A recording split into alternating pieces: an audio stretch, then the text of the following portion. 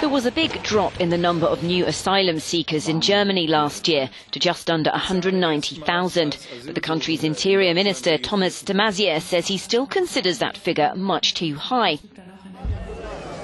In 2016, when the Balkan refugee route was largely shut down, that figure was almost 100,000 more, with a peak of 890,000 in 2015.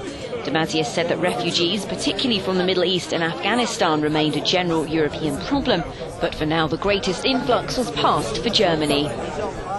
Almost half of rejected asylum seekers in the country won on appeal last year. Franziska Wilmar from Amnesty International Germany said that courts are trying to improve the quality of the decisions being made on refugee asylum requests.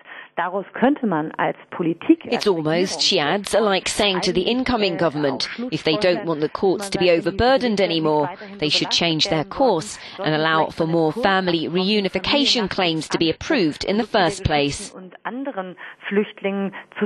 Because currently most claims are requests to be reunited with other family members. A more than 2-year-long migration crisis has caused immigration to become a major political issue in many European countries. In France, a record number of asylum requests were recorded last year, rising by 17% to over 100,000. Albanians top the list despite having less chance of obtaining refugee status than people from war-torn countries.